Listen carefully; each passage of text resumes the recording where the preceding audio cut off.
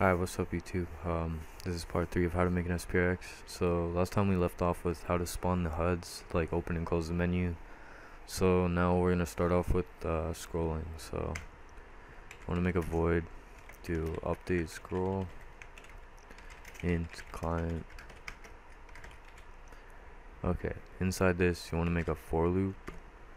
You want to put int. I use X instead of I because it's not clients, it's for scrolling, so I do equals 1. So the 1 is for the scroll that you start on, and we start with option 1 instead of 0. I don't know, I just like doing that better. Then you do X. This is where you put the amount that you have. So say we have 6, you want to do 1 more than that. So instead of 6, we'll put 7. Then you do X plus plus. Okay, inside of the for loop, you want to do options, client, X, and then elem dot font scale equals. Okay, so this is gonna be the default one. So we put 1.4 for the font scale, so we just want to put 1.4. So after you're done like scrolling the scroll that you're not on, it sets it back to the normal scroll size. Okay, below that you want to do options, client, X. It's weird arrow shit. Elem dot glow color. Oh, what did I do?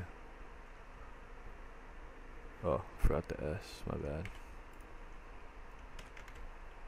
Elem dot glow color dot A for alpha.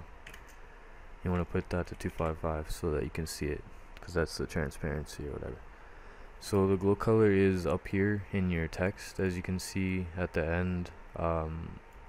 You want to put all these at 0 as you did when we started off this tutorial. So this is going to be red. So if you guys want to know a website that you can go to see, like change the colors and whatnot, go to colorpicker.com. I'll put it in the description. Okay, so below this you just want to hit enter, put options, client, up here. Okay, make a bool, or I mean an int for int scroll, and then put 18, just like that. It can be anywhere really, as long as it's above the function that you're working on. So then you want to put scroll, client, and then close it like that. You want to put elem dot glow color dot A for alpha again equals 0. Or actually, I did that backwards. Put this one to 255, I mean 255, and put this one up here to 0. That one resets it. This one changes it. I don't know why I got mixed up. Anyways, down here, put HUDs. I don't know why that says phone scale over time. That's okay though. But yeah, anyways, do that. Options. And then you want to make client. And here you want to do scroll again. Client, comma, the font size. So this is what you want it to be, the size that your scroll is on. So if it's red, I usually do it up by 2, like 0.2, so I'll put 1.6. Okay, so that's how you make that function. So now we're gonna go down to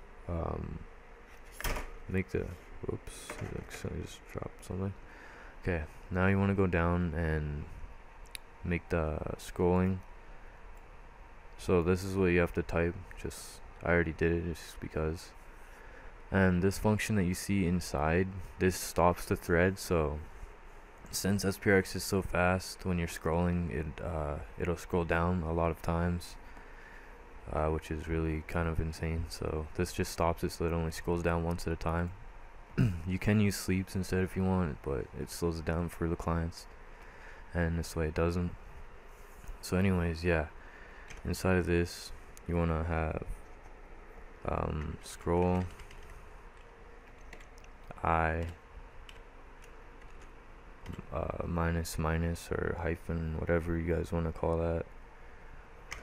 Then you want to make if scroll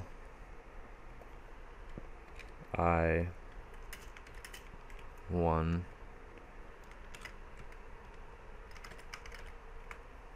yeah, just like that. Okay, inside of this, so you want to put scroll I equals,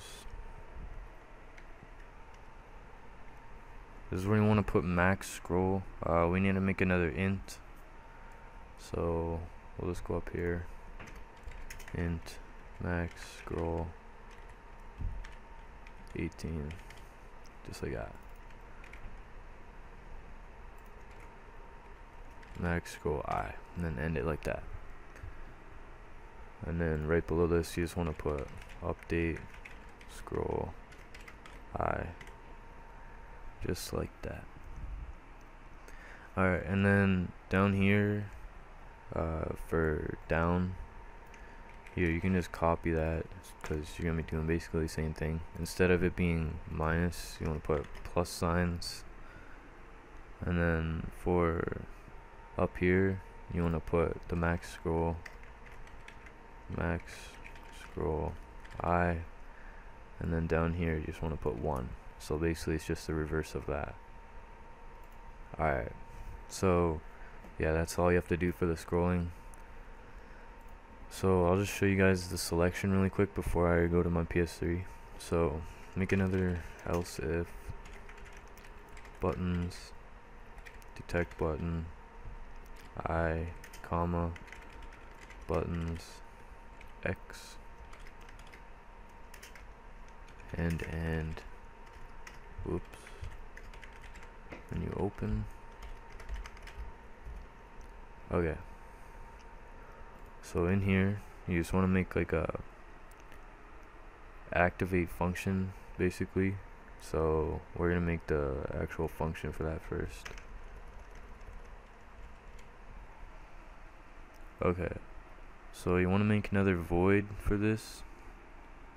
You want to do void menu selection. Let's go with that. Int I, comma, char menu, comma, int scroll. Just like that. Inside of this, you want to put if menu equals, I just put a main menu, or you can put the title of your menu, it doesn't really matter that much. Okay, so you want to go to your D-pads. So when you open the menu, you want it to be, actually we need to make another function really quick. So go boot, or no, actually okay, char cur menu 18, just like that. So you want to put cur menu I equals main menu. This is just making it so when you open the menu, it's going to be on this menu. So that's how this knows what to select and what not to select. Alright, so inside of this, you want to put if scroll equals 1. So this means as soon as you open a menu and you're on scroll 1, which is the very first sub menu, it's going to open that sub menu. So you want to put, actually yeah, we don't actually have to do that right now. We'll scroll down to the X again. You want to put menu selection I, yeah, go down to your X, you want to put menu selection, make an array, yeah, that's pretty sure that's what we called it, Yeah. Okay, inside of this array, you just want to put, or no, I meant to put I can't even think of what's called, a bracket or whatever. And then you want to do cur menu comma. This is where you put scroll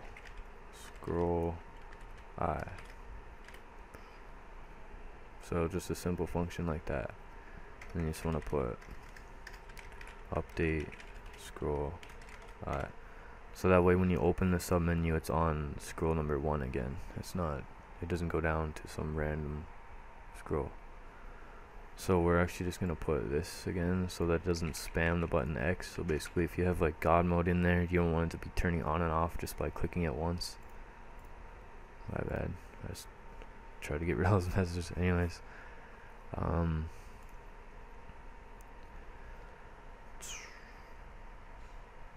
yeah, let's make a function for God mode really quick. So I'm just gonna go up here, namespace mods. You can call that whatever you want, doesn't really matter, like functions or whatever. You want to put bool, whatever you want for that. I just put GM for God mode. And you want to put void God mode in client. You want to put if GM, which is your bool. Actually, I forgot one thing. I'm gonna put array 18 just like that. Then we'll put client equals false. We'll put else. Yeah. So you want to put GM client equals true. So that means if it's false after it activates God mode, it equals true. And then else means if it's true, you're gonna make it false. So GM client equals false, just like that. Now we're gonna make the function like for God mode or whatever. So you put star bracket char star, and this is where we need to offset. So God mode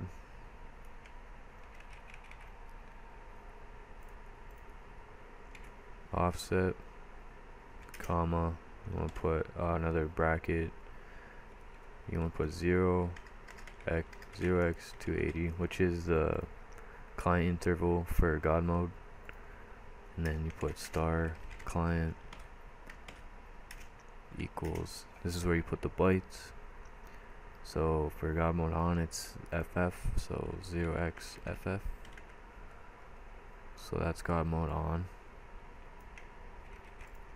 Down here it's the same thing, just put 00 to turn it off, I'm pretty sure. Yep. Okay, so that's a God mode function, just like that. So we want to go back down here. Instead of opening a sub menu, I'm just gonna make it God mode just to show you guys that it will work. Mods God mode alright. And then if scroll equals 2, we're gonna make this one open submenu 2. So you want to put cur menu equals submenu 2, just like that. I put scroll equals 1 just so that it does do it for sure. And then you want to put max scroll equals, this is going to be however many scrolls or options are inside of your submenu 2. So for example, we have 6 submenus, so I'm just going to put 6 for max scroll. Okay, you want to put HUDs, change text. We have menu title, so I'm just gonna copy that.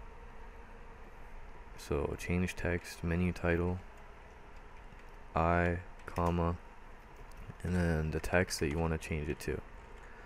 So if we're going to submenu 2, you want to change it to submenu 2. Then you want to do HUDs, change text, options, and then option 1, comma, option 1. Just like that. And then you're gonna copy this and paste it 2, 3, 4, 5, 6. Okay. And then you want to change these also 2, 3, 4, 5, 6. And we'll hit save. Alright, so this should open submenu 2 and change all the text. Okay, so I'll meet you guys on the PS3 and we'll go test this out. Alright, so as you guys can see, we're back at the PS3. So start it up, and as I told you before in the last tutorial, it will take a little bit to load up. So mine took about 30 seconds this time, which I guess it varies. I'm not really sure why or how.